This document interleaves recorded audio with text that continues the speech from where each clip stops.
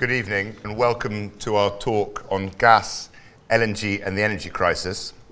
This is one of a series of talks we've arranged in the last couple of years around the topic of the energy transition and humanity's response to climate change, a subject that goes to the very heart of our long-term welfare.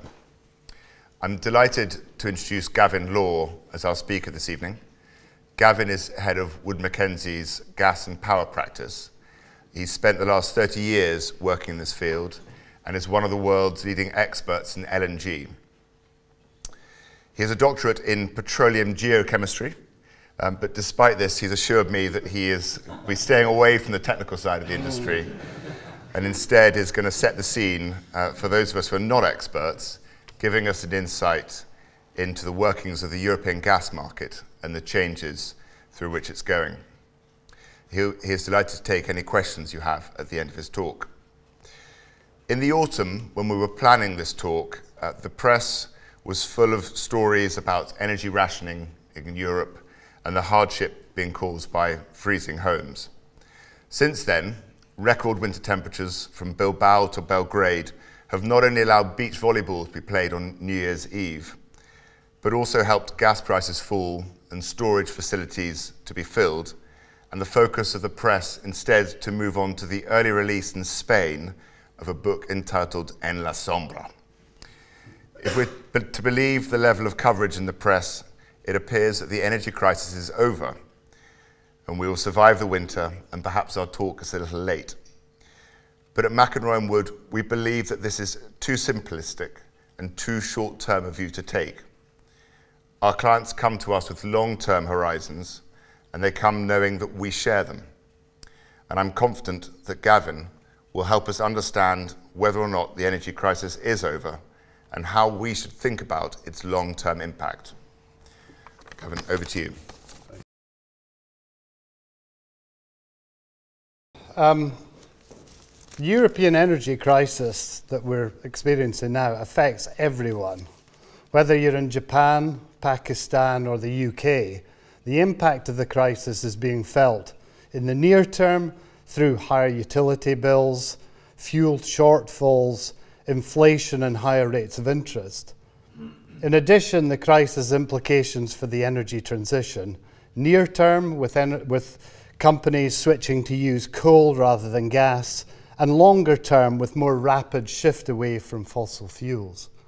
So before we consider the crisis, we need to look at how the gas market works. Gas is not like oil. It's very different physical characteristics. It comes in different forms. Its cost structures are different. Its trade is different. And its price formation is different. So it's really important that we understand what we see happening in the market is related to the fact that this isn't just a commodity like oil. So what we're going to do in the first half of this presentation is talk about the fundamentals of pipeline gas and LNG. So let's go back to basics. What is natural gas and LNG? Natural gas is primarily methane, so one single carbon atom and 4 hydrogen atoms. Apart from methane, natural gas may contain other things, ethane, propane, butane, so higher homologues, and then inerts like CO2, hydrogen sulfide, and nitrogen. And methane is odorless, despite the fact that when you smell gas in your house, it smells. That's because they add something to it, mercaptan, and will rise in air, so it will disperse if accidentally released. So if you get gas released, it will disperse. LNG, and this is not to be confused with LPG, which is liquid petroleum gas, which is just principally propane and butane. LNG is effectively liquefied natural gas. It's cooled to minus 160 odd degrees, with methane the predominant component. It's essentially pipeline gas taken off the pipeline or supplied from a field and liquefied. It's at atmospheric pressure. So that's quite often people assume that these ships that they see are under pressure. They're not. They're at atmospheric pressure. The gas is now in a liquid form. And its volume is about 1/600th of its volume as a gas. So when you're thinking about energy density, which is quite an important part of fuels, LNG, you need to liquefy gas to get that energy density to be able to put it in a ship and transport it economically. So there are two main pathways for the commercialization of natural gas. The one that most people are familiar with is you produce it in an upstream field. It could be onshore, it could be offshore. You then compress it to put it in a pipeline. You transport it along the pipeline and you maybe compress it along the way. Then you get to the market that you're going to sell it in. You decompress it at a receiving station and then you supply it to the market. And that might be a power generation. It might be a reticulated gas network for commercial or domestic use. The second route is through LNG. So you liquefy it, so you cool it down, and we'll talk a little bit about that process.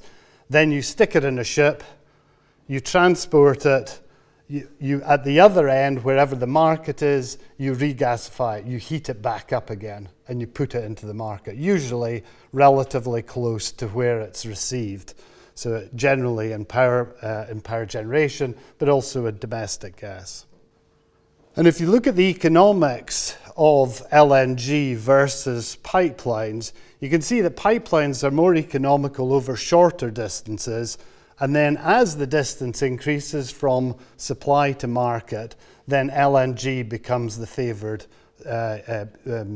monetization option. So whether it's an offshore pipeline or an onshore pipeline has a bit of effect. But essentially, it's those upfront costs of liquefaction that make it the LNG. Even if you're thinking only a few hundred kilometers, you still have to liquefy it. And it's that upfront cost that means that red line starts at a very high level. So that's why if you have the choice, you stick it in a pipeline because it's a lot easier. But if your markets are very distant, then you've got no choice. You can't build pipelines that are 3,000 or 4,000 kilometers long. You can, but the economics are much better to do it as LNG. Unless you're in a sort of land situation like Russia or the Ukraine, etc., Western Europe, where you've got no choice. You can't put it in a ship, so you've got no choice but to put it in a pipeline. But apart from cost, there are other factors to consider when deciding between LNG and pipelines. So I've got my gas resource. Obviously, the distance to market's important. If it's a long way, it's LNG. If it's a short distance, then pipelines make the most sense. Then there's the volume of gas. There's a critical mass element associated with LNG. In order to justify those significant costs, you need to have a certain volume of gas discovered. So if you've got a very small discovery, it's probably not going to be LNG. Whereas with pipelines, you don't have to have any specific size. It just has to be commercially viable. Now, the longer your pipeline, the more gas you probably need. But essentially, you can see very small discoveries in the North Sea being connected by pipeline at commercial rates. Project cost. The LNG is expensive, and we'll talk about that a little bit later. Some crazy amounts of money spent within the LNG space. Whereas in the pipeline business, it varies, and it really varies on distance and diameter of pipeline, etc. But distance is the primary driver. So if you've got long distance, you're going to have high cost. If short distance, it'll be lower. Diversity of markets. With LNG, you can go anywhere. You're not tied to an endpoint as you are with a pipeline. That's the problem we've got with Russia. That pipeline flows one way, and that's the only choice you've got. So as a supplier, that gas can only go to one place. Now, as a buyer, that gives you some security unless they decide to do what Russia's done and cut you off. But with LNG, somebody says, I actually don't want your LNG anymore, you just take it somewhere else. Land accessibility.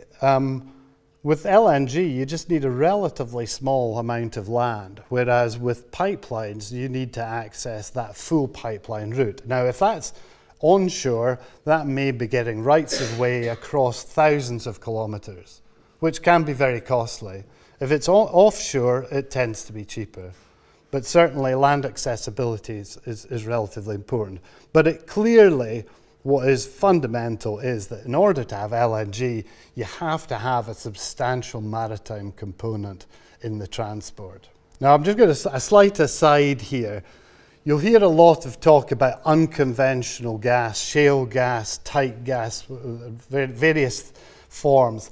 This gas is no different from conventional gas that you would get in the North Sea. It's just the way it's extracted.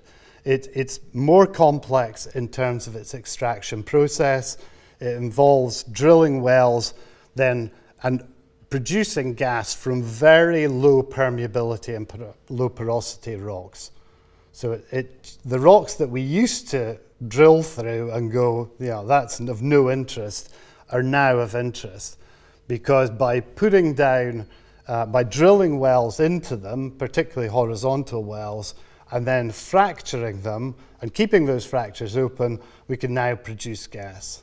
And they've been doing it for 20, 30 years in the US.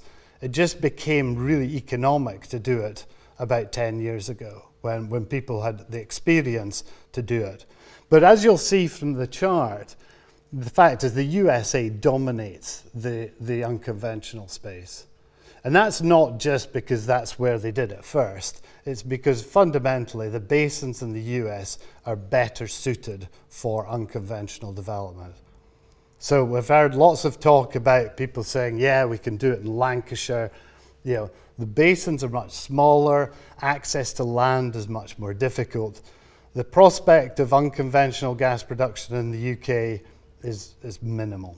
The other thing just to add is there's a thing called coal seam gas, which is also considered unconventional. So in Australia, we've seen a lot of coal seam gas being developed, or coal bed methane, and that's basically taking gas out of coal seams. So the LNG value chain comprises 5 stages, and here's a schematic diagram. You go from upstream, which everybody's familiar with, platforms offshore or onshore. Then you go to you bring the gas to the liquefaction facility. That liquefaction facility is just essentially a big freezer. It reduces the temperature of the gas through multiple phases till the point that it liquefies. All again under essentially relatively low pressure, and the gas is stored at atmospheric pressure. It then gets loaded on a ship.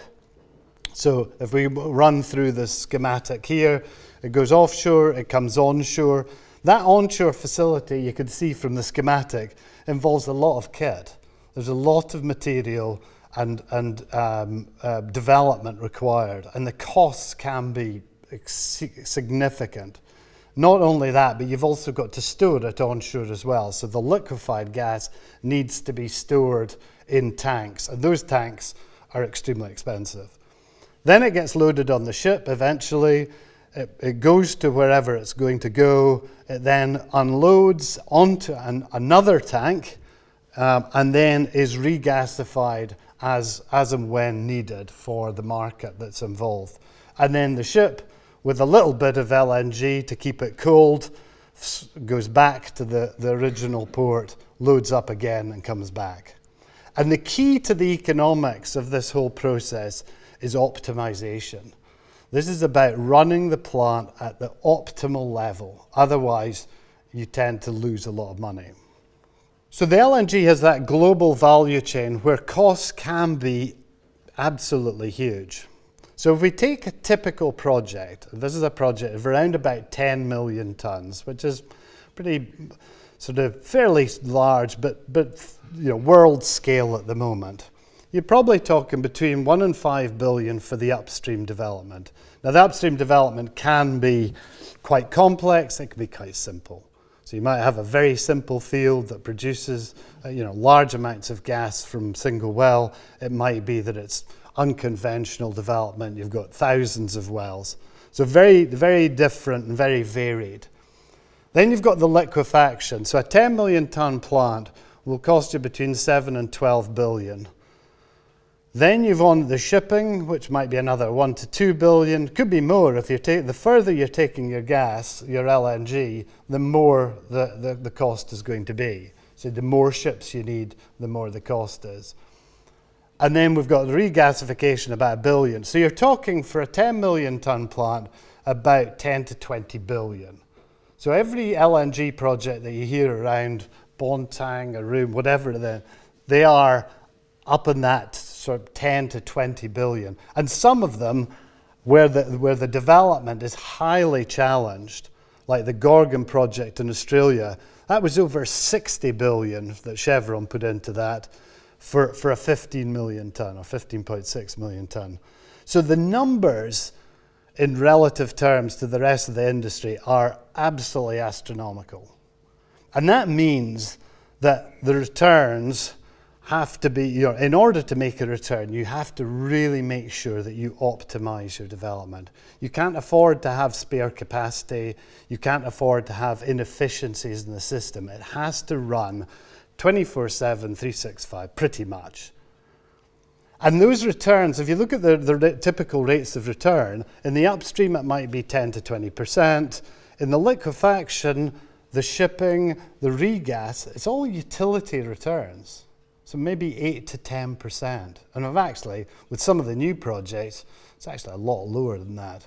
Shell's big offshore project, where they did the first big floating LNG project, which is on a ship, that has a rate of return of about 2%. They're horrible. I mean, lots of LNG projects are really horrible investment. They threw off huge amounts of cash, though. So somebody like Chevron or Shell will look to those projects and say the rate of return wasn't great, but the ability to throw off cash for 20, 30, 40, 50 years is huge. And that's what they like them for. But from a rate of return perspective, they look pretty mediocre. So how is gas different to oil? Well, physical properties are different. Gas is much more difficult to handle than oil. You can't just put it in a barrel and leave it sitting there. You've got to constrain it. And the energy per unit volume is around 1,000 times less for gas. So that energy density is really, really low. So you have to do something to get that density up. Otherwise, it's very hard to make money. Costs, oil is much cheaper to store and transport than gas, again, on an energy equivalent basis. And LNG is typically more expensive to develop than oil. Not always, but pretty much. And there are some absolutely whoppers of exceptions to that. From an operations standpoint, and this is a critical part, global oil supply has unutilized capacity, particularly in countries such as Saudi Arabia and the United Arab Emirates. And they can respond with that spare capacity to market dislocations. So you might have, I don't know, 100 million barrels of oil production, but you've got an extra 20 that you don't use unless you need to. So with the oil market, it can respond to changes in the world very, very quickly and very cheaply, because all it does is turn the tap on a bit more. What we don't have in gas, and particularly LNG, it's got very limited spare capacity globally. There's very limited opportunity to turn that tap on when you need it, because the tap's already full. So it's really difficult to try and respond to those market anomalies. So you get a market anomaly and the market either goes short or goes long. There's just the problem is that ability to turn up and down is very poor. And in the market side, gas primarily competes with coal for markets, not oil. Oil is typically used in transport, and gas is the preferred fossil fuel for power. And oil markets have much greater liquidity than gas markets. If I produce a tanker of oil, I could be pretty sure I could sell it. 24/7, 365 days a year. I can sell that at the going price, whatever the market price is. If I do the same thing with an LNG cargo, today people would bite my hand off for a cargo. 3 years ago, I might have been sitting there and lucky to get anything for it. because the market says, I don't want it. And I'll take it, but at the market price. The market price might be, half of what it's normally worth. So that liquidity, that lack of liquidity in the gas market, there's a fundamental problem for the global gas market. And environmentally, gas is the least emissions intensive fossil fuel. So I say at least rather than the best, because it's still not good, but it's about half of what coal is. So that's why there's been a big move away from coal towards gas. And if we think about LNG trade and the global LNG markets, LNG trade is still a challenging proposition compared to oil. So if we look at crude oil, it gets lots of ticks. You don't need long-term contracts because you have a cargo, you can sell it. You've got standardized spot contracts, highly traded markets, pricing because there's a global price for oil, availability of ships. I can lay my hand on a ship in hours, ease of storage. If I don't want to sell it, I can store it somewhere very easily and cheaply. And I can take it just about anywhere. Anywhere that uses oil has a receiving terminal. In the 1990s, and back in the old days of LNG, it was all crosses. You couldn't do anything. All you could do was a long-term LNG contract. So that was a 20-year contract, and it was called a virtual pipeline. The gas would be liquefied, it would travel to, say, Japan, it would then travel back, and it would essentially, the trade would be for 20 years with ships going back and forth. They would never deviate, no matter what happened. That meant that there was limited liquidity. You essentially had these contracts. Now we're looking at a bit more liquidity. We've got spot cargoes that are trading a much higher amount than they used to. We've got highly traded markets in the US and Northwest Europe for gas that you can feed into, and Northwest Europe needs all the gas that it can get. We have some degree of standardization of pricing, although there's still quite a lot of variability in terms of how you price it. Availability of ships is greater, but it's variable depending on who you are. If you're Shell, you've got lots of ships. If you're one of the other players, maybe you don't have so much. It's still very difficult to store, and the number of destinations is still limited, but it's growing. So if you have a regas terminal, then you can receive LNG. If you don't, you can't get LNG. So you have to have the physical infrastructure there to receive. So unlike oil, the LNG business is still underpinned by long-term contracts. So a long-term contract is typically something about 15 to 20 years long. So if I'm a consumer, I basically sign a contract with a supplier, and that gas will flow to me no matter what. I'll have some flexibility on the volumes that come, maybe plus or minus 5%, but I will have to take those volumes for the next 20 years at a particular pricing index. So the reason is because the LNG market has insufficient liquidity to ensure that produced LNG can always find a home at an acceptable price. That point I was saying, I produce my cargo of LNG. If nobody wants it, I'm stuck. And there's a possibility at certain times that I may just have to shove it into a market like the European market and get $3 or $4 for it, even though the market value at another time might be $8 or $9. So that lack of liquidity is a real issue and it's a real issue for lenders and developers. Buyers of LNG, particularly gas and power utilities, wanted to ensure security of supply through long-term contracts. So typical buyers in the Far East, like Japan, Korea, they wanted to make sure that gas arrived. They didn't want somebody outbidding them for a cargo, as would happen with oil. They wanted to be in a situation where that gas would come, otherwise the lights go out. So 20-year contract, absolutely happy to sign that as a utility. And due to the massive capital costs we talked, nearly, maybe $60, $70 billion associated with LNG, developers and lenders need to ensure a degree of security of production and price. They need to have some visibility on that cash flow going forward. If they don't have that, then they can't finance it. The risk is too high. And most LNG projects you've seen have a pretty marginal rate of return for the oil and gas sector. Tenor of LNG contracts is variable. It could be as low as 5 in some cases, but most likely towards 20 years, and depending on developer and buyer needs. And the LNG market is still dominated by long-term contracts, but the amount of spot and short-term trading is increasing, and the flexibility of contracts is increasing. And most of those contracts are linked to oil, but some are linked to other prices like US and European gas prices. Where there are liquid markets, they take their pricing off those. So they're becoming increasingly common. So how does price set? And this is a fundamental point.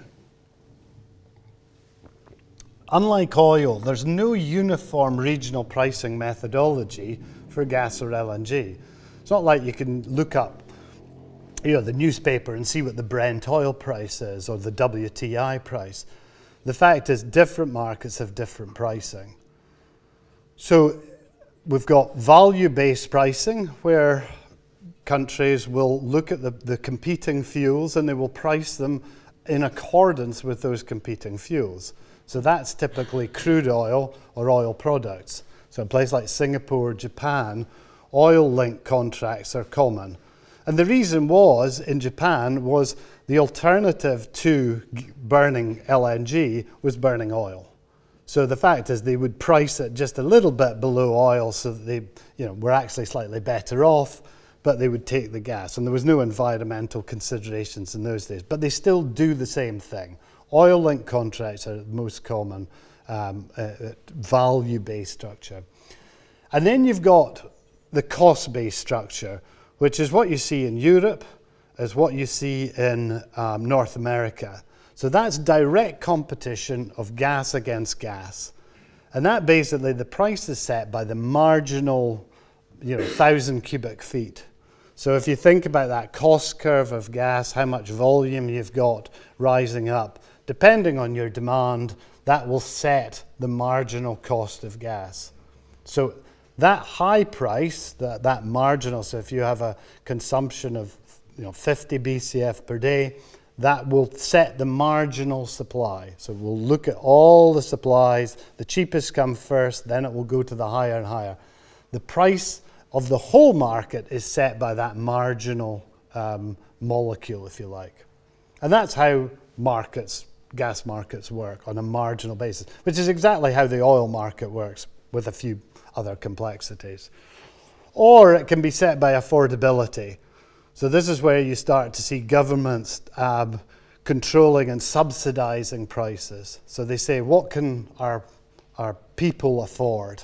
And that's when you start to see, crazy, in places like the Middle East, crazy low prices, $1 per MMBTU, when the rest of the world's paying 10 or 20.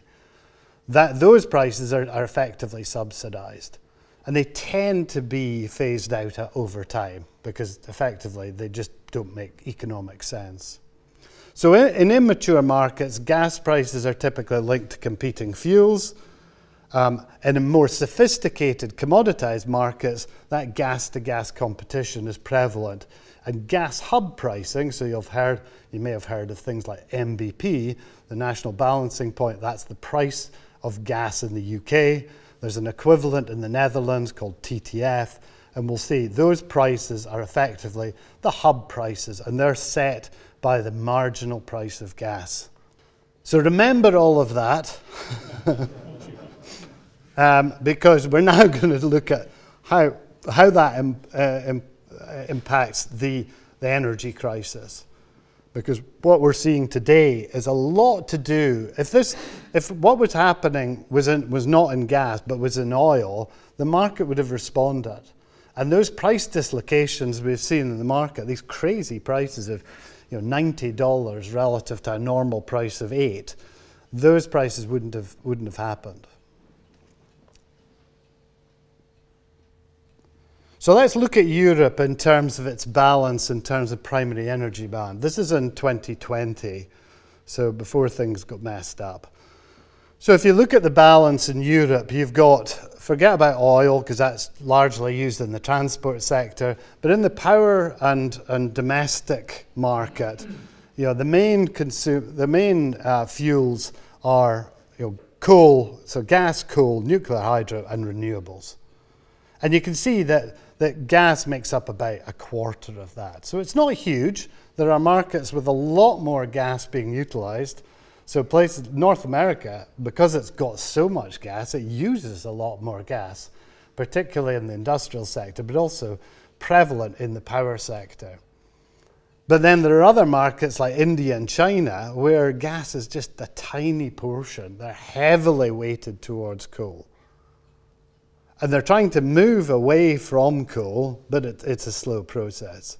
So Europe's sort of in the middle, and it has that mix. But gas, from a power generation perspective, gas is a fundamentally important fuel.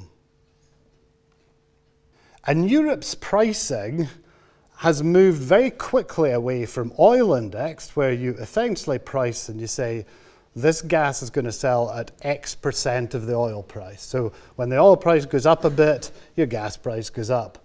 That's what it used to be, long-term contracts with oil linkage. But the EU, in its infinite wisdom, decided that that wasn't good, that they could do better for their customers in Europe by moving to gas-on-gas competition. And that was driven heavily by EU policy and was reflective of the confidence that the EU had on the long-term availability of gas. They thought there would be gas, you know, indigenous gas from the North Sea, from Norway, and other sources like Russian gas, like Algerian and North African gas, like gas from the Southern Corridor, Azerbaijan, etc. And so there was a real shift over that period of 15 or 12, well actually sorry, 12 to 15 years, where all those oil index contracts got replaced by gas-on-gas competition contracts. So they moved away from those relatively safe oil index contracts to quite volatile. And at the time, Gazprom, who was a big producer, actually said, don't do this, because gas prices in Europe could be manipulated by somebody like us. And the EU said, no, don't worry, we can sort it. And so that move was very much driven by that policy and that expectation that there would always be gas in the market. So if we look back to 2020 and look at what the market what had happened in the market and what we thought was going to happen. So this is the historic forecast of European supply. So on the top we've got LNG, then we've got Russian gas, then we've got things like North Africa, the Southern Corridor gas, and then we had indigenous, which is including Norway. So we knew that Norway was sort of heading down, that the UK and etc., the North Sea was heading down, but essentially it was pretty boring. I mean, nothing ever happened in the European gas market. When you looked out, things would change by a few percentage points. LNG always flowed. Sometimes it didn't flow as much, so post Fukushima, you can see the volumes flowing into Europe were actually a lot less because more was going to Japan, but the market balanced out and it was fine. The key thing about that LNG is if you were comparing this to Japan, all of that would be long-term contracted supply, firm, absolute, rock-solid guaranteed. Most of the gas coming into Europe is not like that. It's flexible. It's not on long-term contracts. So if somebody's prepared to offer a better price somewhere else, it'll flow there. So that flexibility is great for some producers. It's also great for buyers because essentially if they don't want some volume, they can offload it to somebody else. But that is a critical part of this process, is the fact that that is fairly volatile. And what we thought for Russia was that Russia would actually increase a little bit and would just keep going. It would balance the market. So it was making up something like about 35 to 40% of the market. And that was life in the European market. It was pretty dull. And within Wood Mac, people would say, oh, I don't want to work in Europe, it's so boring. Well, the last 12 months have changed that. So 12 months, spectacular change with the invasion of Ukraine. That once-in-a-generation dislocation and disruption of the market has happened. So between 2018, on the left-hand side, you can see the proportion of gas that was LNG moved from about 12% to 35% in the space of 4 years. And most of that occurring actually in the last year, and from 21 to 22. And at the same time, Russian gas going down. We'd never seen anything like that before in the Russian market, in the European market. And if we look at the TTF price, which is the sort of proxy European gas price, based on gas-to-gas competition, what we can see is it was starting to rise towards the Russian crisis. There was a shortage in the market. Global LNG and coal markets were a bit short, so the prices were rising anyway. Then you started to see the build-up of troops on the border of Ukraine. Prices really started to spike. There was a real concern that there was going to be a concern about long-term supply. And that sort of fuzzy blue line, that is the coal to gas switching price. So that's the price at which, based on the carbon price, you switch. If you don't have enough gas, you switch to coal. Now, because there's a higher carbon cost associated with coal, that price is quite high. So what you see there, the price should never really go above the coal to gas switching price. But that's because markets don't, that's when markets work. When markets stop working and there's not enough supply, then that's when you get these premia. So you started to see premia coming out of $10, $20, $30. That was all panic. That wasn't anything real. It wasn't anything to do with the market. It was just the market panicking about the fact that we couldn't get gas and there was going to be a shortage. And that panic it was exacerbated as the price went up. The coal to gas switching price also went up because the coal price was also going up as well. But then you ended up with a sort of perfect storm in the summer where you had a power crisis, you had nuclear plants closing down because of lack of water, because there wasn't enough water, and prices went through the roof. And so you got up to, and it's only showing $70 here on a monthly basis, but it got up as high as $90 an MMBTU. That's from what in 2020 was about sort of $5, $6. In fact, lower at some stages. So the premium, I mean, that's a dislocation. It's like the oil price going from $50 a barrel to $500 a barrel. It's an enormous dislocation. So what had happened? Well, essentially, if you look at this map, you've got a bunch of pipelines coming from Russia and going into Europe. Some of them go via the Baltic, so the Nord Stream pipelines, there's two, although the second one was never commissioned. So actually, it never did flow gas. But the other pipelines run through Poland, and there's other pipelines run through Ukraine. They blew up the Nord Stream pipeline, and both pipelines. That had stopped producing. So the fact that when it blew up, it didn't actually disrupt production because there wasn't anything flowing through it at the time. The only gas that was leaking out there was gas that was in the pipeline, just sitting.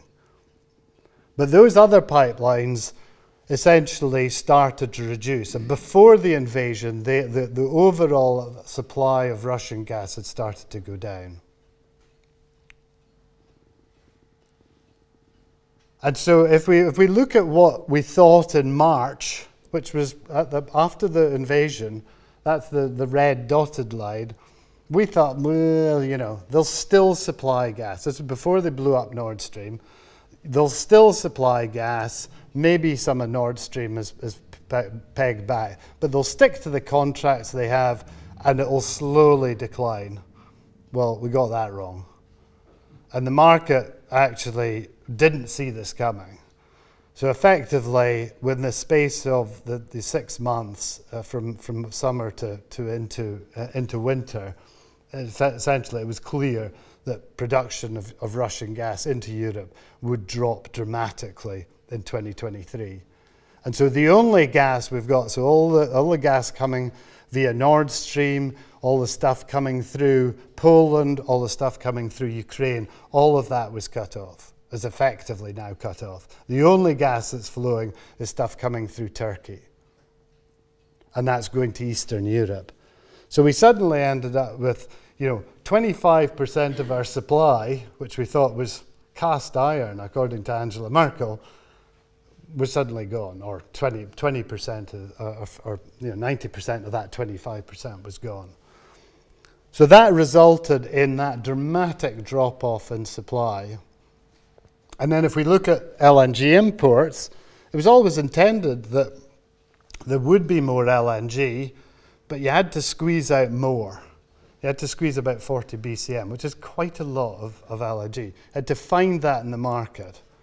And that was really challenging. Fortunately, in 2022, there were a number of things that went well for us. COVID issues in China meant that the Chinese didn't need as much LNG. They were able to divert. The weather in the run-up to winter was actually pretty mild. And so as a result, there was actually a lot of LNG. At one point, there was something like 40 vessels sitting in the Mediterranean looking to offload the gas that they couldn't, there wasn't enough physical capacity. So actually, 2022 winter wasn't that bad because we managed to fill up storage, and some of those prices in Europe actually went down quite low because there was a general belief that storage was pretty good. But what's going to turn the tide is essentially new LNG. We haven't got any other sources. There's no more to come. There's maybe a bit more to come from North Africa. There's maybe a bit more to come out of Norway. There's maybe a bit more to come through the southern corridor from Azerbaijan.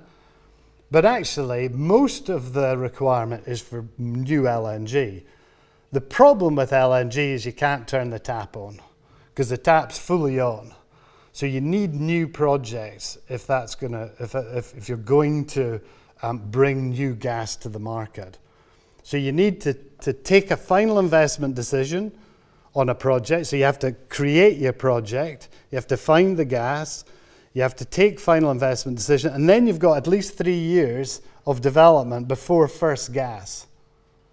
So we've got this problem as we need more gas, but there just isn't, the tap is full on. And the only way you can increase the pipe, diameter of the pipe to get more gas coming through is essentially to build more projects. And that takes time. So in essence, what we can see here is the final investment decisions. We need those decisions to be made in 2023 if that gas is going to turn up in 2026. Because if it doesn't and things slow down, then we're going to be short. And so this crisis may go on for longer than we think. Now, one of the benefits, you might say, of this whole crisis is the impact it's had on gas demand. So if you look at the supply in 2020, if you look at the top level, it was pretty flat. Demand for gas was pretty flat. And so the supply of LNG increased a bit, Russian gas increased a bit, but essentially it went down. I think it was about 1% per annum, nothing great. If we look at the dotted line on the right-hand side, that's what we thought in March was going to be demand. And this is what we think now. So we've seen in the space of 2 or 3 years, we've seen about a 20% reduction in demand in that year 2023. So the fact is, people have run away from gas. Industry has run away from gas. I don't know about you, but I'm using less gas at home, and I'm getting used to that. Industry is doing the same. Power generation is moving faster towards renewables. So actually, from a if I was in the gas business, this hasn't been good for business. I've made money up front, but I'm actually going to lose market long term. So for the players who are looking at supplying gas into the European market longer term, it's actually not a good story, and it's not improved for them. So let's look at pricing, because this is what everybody's interested in, because that's what governs what your monthly bill is. What we saw in 2021 and 22 was a rising, and this is not including the panic premium, because this is done using our model, and our model doesn't panic. It just tries to balance the market. So what you saw was in 2022, that peak.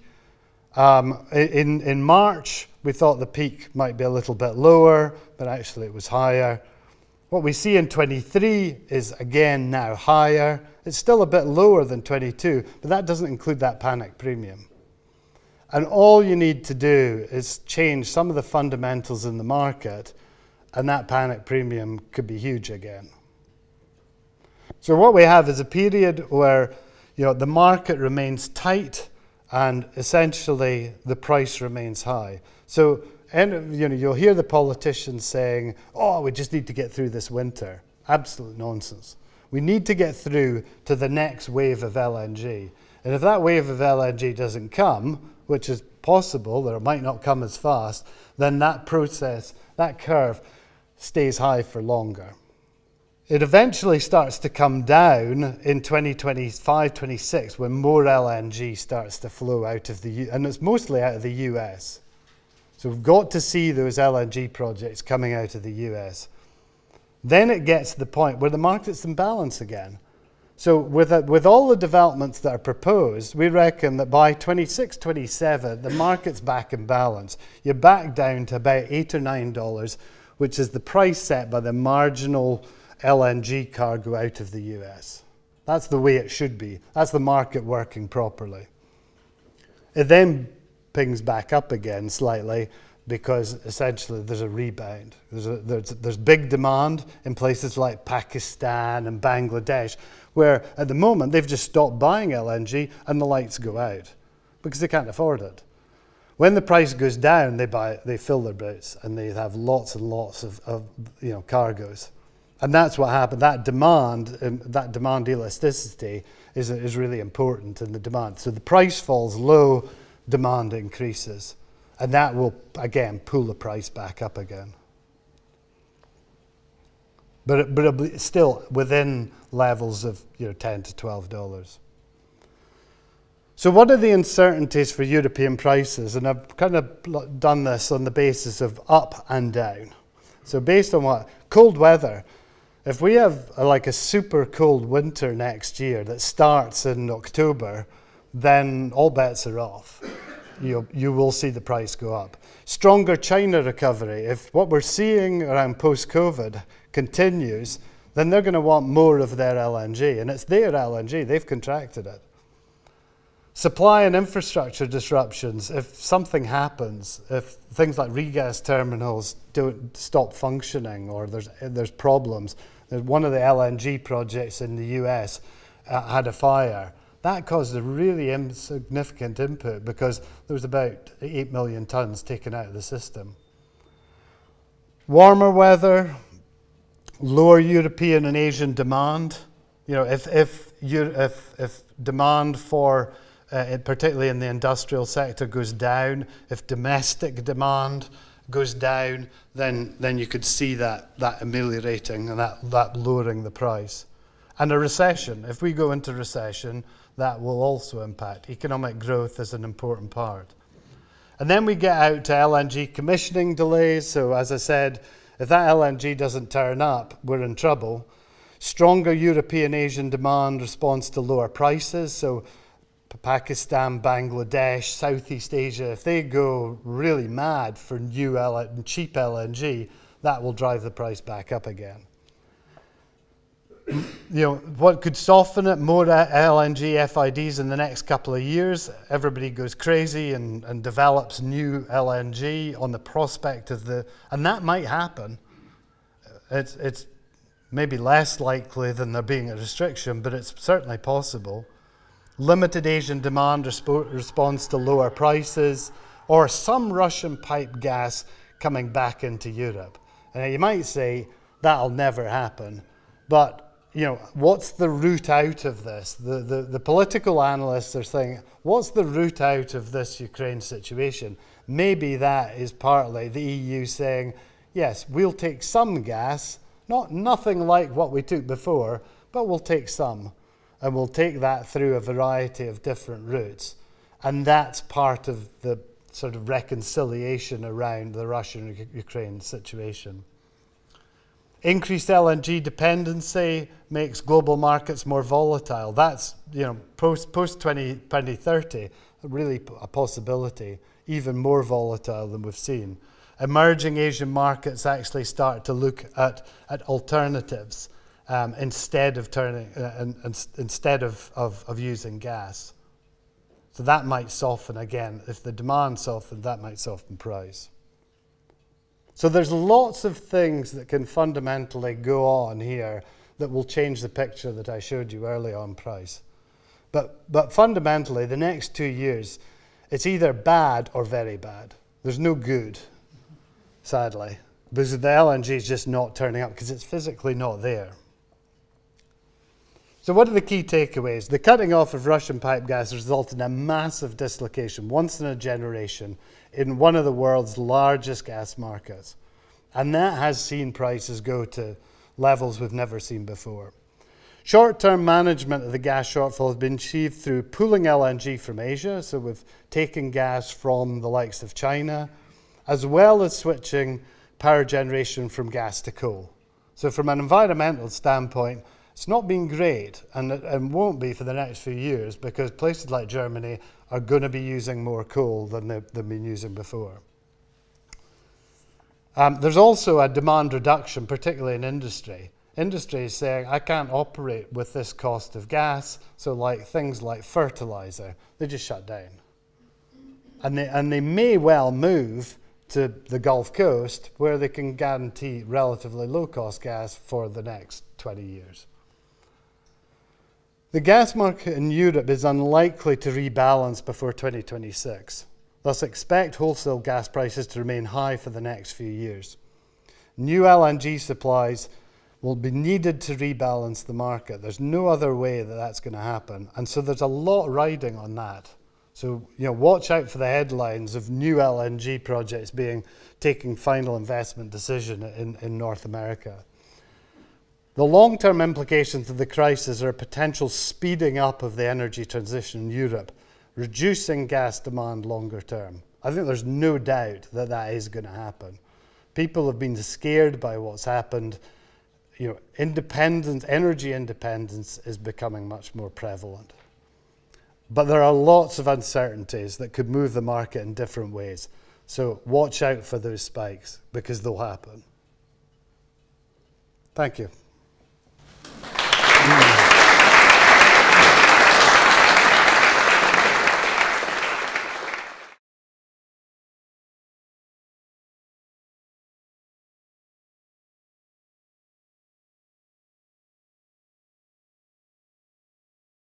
Well, it's a real conundrum, because you've got buyers on one side who are saying, energy transition, do I want to sign a long-term 20-year contract for gas that I might regret somewhere down the line?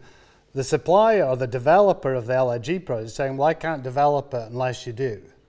So how does it work? And the main thing, what we're seeing happening is that companies like Shell, LNG portfolio players, are serving that middle role. They're signing 20-year agreements to allow the projects to be financed, and then they're supplying the gas to whoever needs it. So they're taking on the risk, but because of their massive portfolios, they're saying, look, in 5 years' time or 10 years' time, if RWE doesn't want to buy it, I'll find somebody else to buy it. I've got such a network of ships, etc. I will cash in. So what's been interesting is, if you look at the utilities, who you would have expected were buying all this LNG from North America, very few of them are actually doing it. What they're doing is they're relying on Shell to do it for them.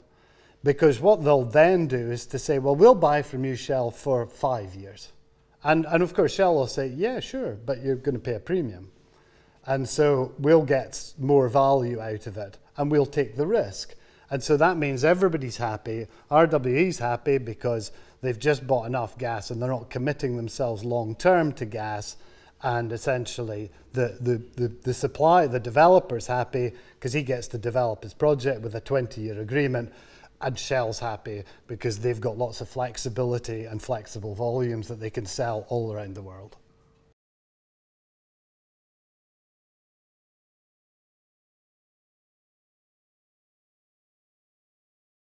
The carbon footprint of LNG is higher than, say, pipelined out of Norway. But what's happening is there's been a real increase in attention to the emissions associated with LNG, to reduce those, to get those down. And if you look at new projects, okay, the old horrible projects out of the Middle East, they'll always be horrible. They have very high carbon footprints. But the new ones are all really tight in terms of emissions. They're probably not terribly far away from pipeline gas. And the other thing is that Russian pipeline gas, there was no transparency around the emissions. There was lots of talk about leaks all through the system, large amounts of methane loss, but nobody knows, other than Gazprom, I suspect, and they're not saying. So whether it's I had a discussion with a reporter the other day, and they're saying, oh, LNG is terrible. Well, is it better than Russian gas? And the answer is we don't know. But one of the things is the LNG industry is surely getting its act together to try and reduce those emissions. And so those really carbon intensive projects are really not coming through it. The carbon intensity of new projects tends to be much lower.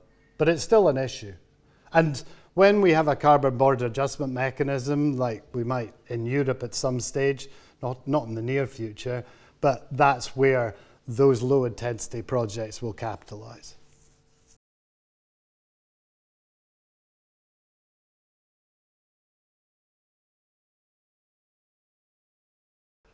I think that in terms of things like phasing out of gas boilers, that is not going to be somebody. It might be individuals saying, "Oh right, what I'm going to do is I'm going to take my gas boiler and I'm going to scrap it and I'm going to get an air source heat pump." What I think you're going to see is of incremental development of housing.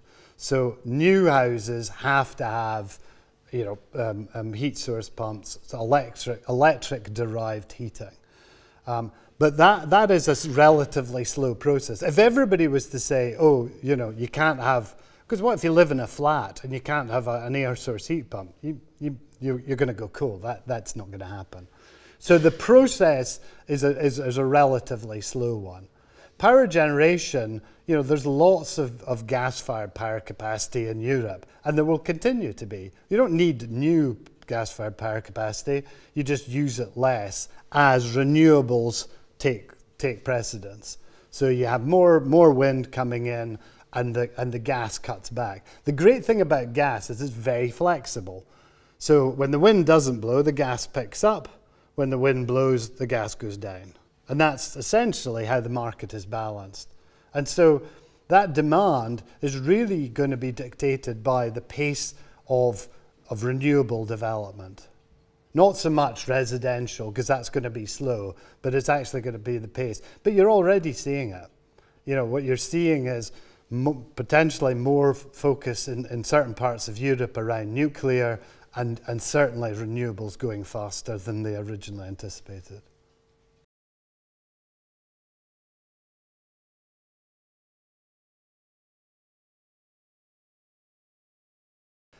Well, not really, because ultimately what they've got, the pipelines are in place. I mean, there's a bit of a repair job on Nord Stream by about 100 meters. But the fact is there's enough capacity. So the capacity is already sunk.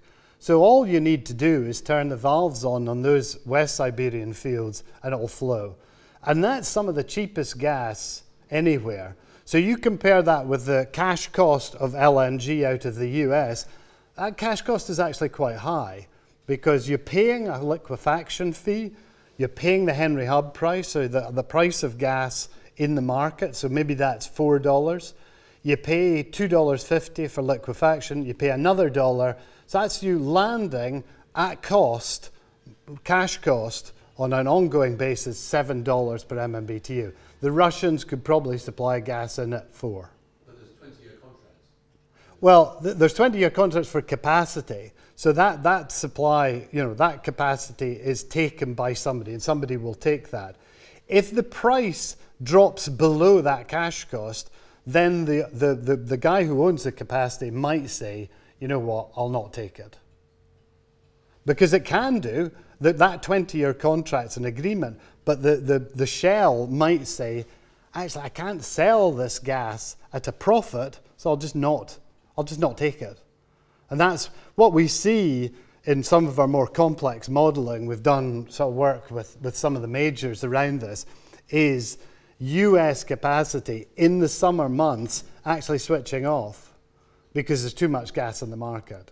So they just say, well, the price is too low, it's maybe $6, and my cash cost is $7. It's not worth me producing it.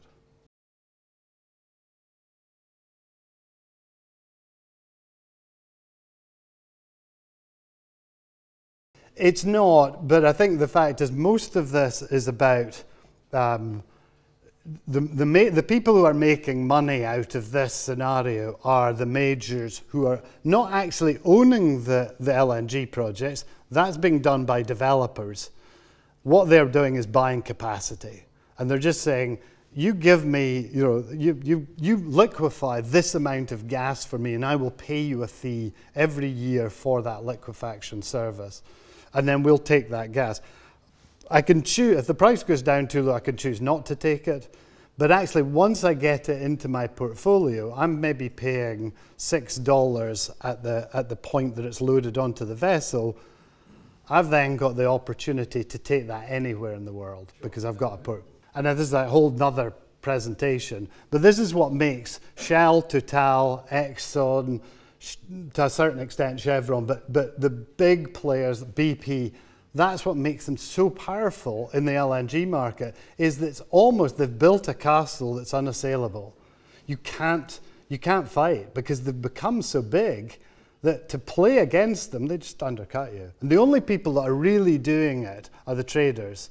So the Trafiguras, the Gunvors, the main commodity traders, they're the only ones that are playing that game as well because they have the balance sheet to go and sign deals with these capacity or for capacity.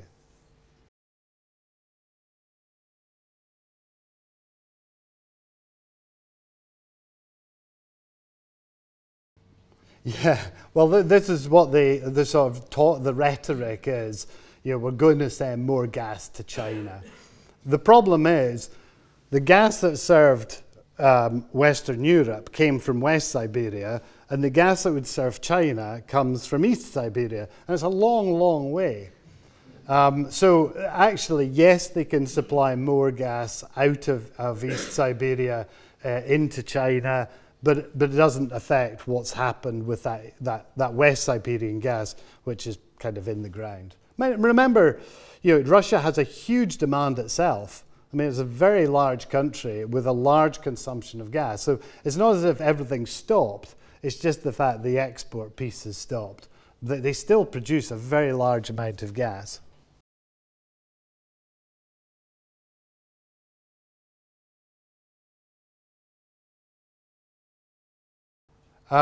No, actually we don't, and that's part of the problem, is that we don't have enough storage capacity.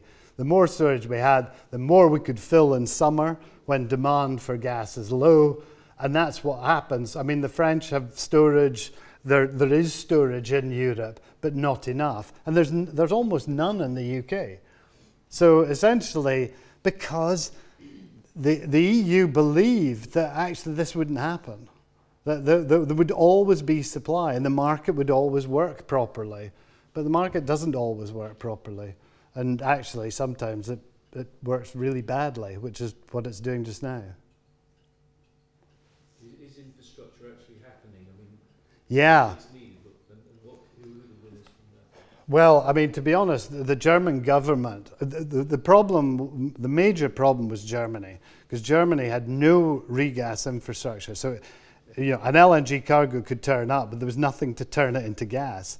So they have thrown money at it, and they've got a very rapid expansion planned for regas capacity. So there's a huge infrastructure development, and it's the government that's throwing money. They're not looking to the private sector. They're encouraging the private sector, but they're throwing a lot of money at it themselves. So that might be slower than we anticipated, and that creates problems. So if you have, you know, a slower development of regas capacity, particularly in Northwest Europe, that could have an impact, because you might have, you know, a lot of gas trying to get in, but it can't get in because there's a vessel, you know, unloading at the time. And that's what we had in the summer, was in the Med. We had a lot of volume sitting on the water waiting to get in, but, you know, the capacity was full.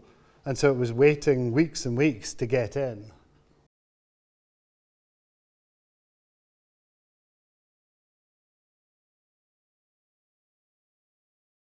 The position around India is that there's actually not much change in terms of India's demand. Countries like Pakistan and Bangladesh are very sensitive, but actually India's got a lot of long-term contracted supply.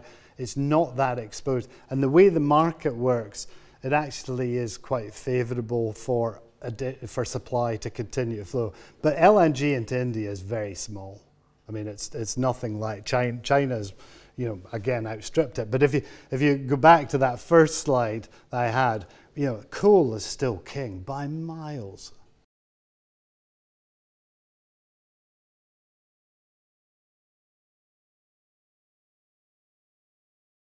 Probably not for the near term, because that sort of obsession, you know, security of supply has become the most important thing. I was presenting at the General Assembly of the buyers group called GII-GNL of LNG.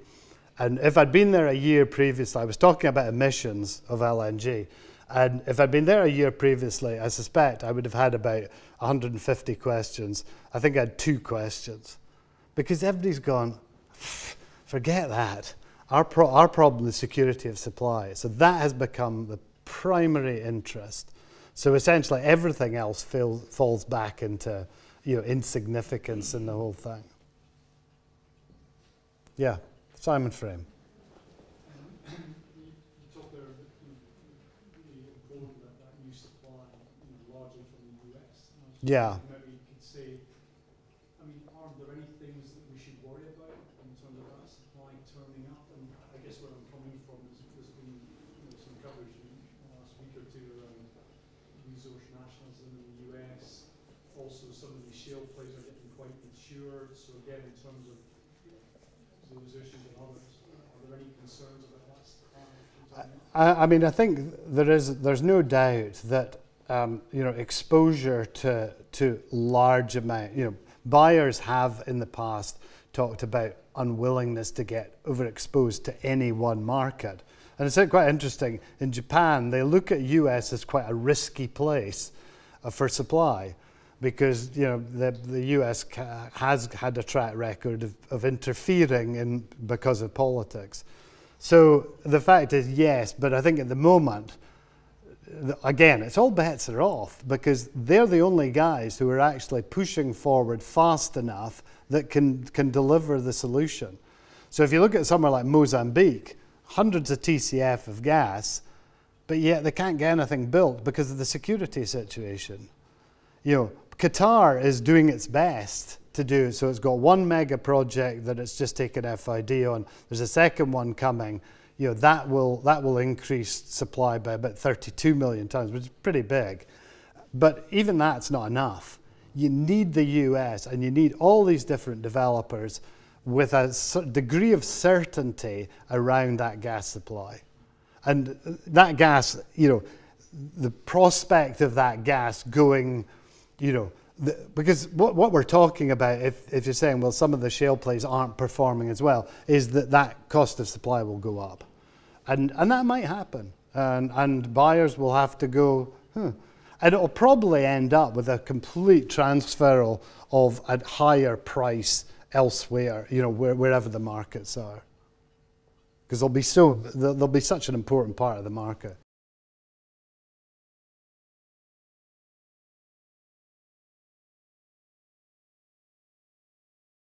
Yeah, I mean, to be honest, that's for me is one of the big uncertainties is how much damage is this going to have done? If you're a Japanese consumer, you're probably saying it's not that big a deal. I know, I understand I'm having to buy a few cargoes that are costing me considerably more. But in terms of my weighted average cost of gas, including all my other supplies of gas that are all contracted on oil indexation, the effect is limited. But there are other markets, you would think some of these very price sensitive markets like Pakistan, Bangladesh, to a certain extent some of the Southeast Asian countries, they are going to be looking at this and saying, this is a horrible market to be exposed to. Do we want long term to commit to this? One of the fundamental problems in these markets is they have already committed heavily to gas. So you take Pakistan, almost all of their gas, of their power generation capacity is gas. And so in order to shift away, they need more and more investment in power. And so some of that gas is, will not be used. Well, how does that work economically? So there's a lot of questions. But as I said, one of the long-term questions is, do people look at gas differently after what's happened? And after 3 years, I think people are going to go, you know what, it's just a bit too risky. And that volatility that we've seen, that horrible 3-year period, that will stick in people's minds. But it depends for how long. Memories are short when the price goes down. And it's amazing that, and I've seen it, 30 years of doing this, I've seen people go, oh, never again. And then as soon as the price goes down, they're out, buying and it's just, memories are short. Anything so this time, is it in 3 or 4 years' time, if that's how long it takes? We're 3 or 4 years closer to 2050 and the energy transition. So Yeah. Yeah, I think the fact is the energy transition in practical terms has been put on hold. So, for the next 3 or 4 years until there's a balance in the market, it's hard to see how that. I think longer term, it actually incentivizes a faster move. But what's happening now is completely counter. But it's like, the conversation I had in Paris. People are saying, I've got bigger fish to fry, and that bigger fish is keeping the lights on in Europe and other markets.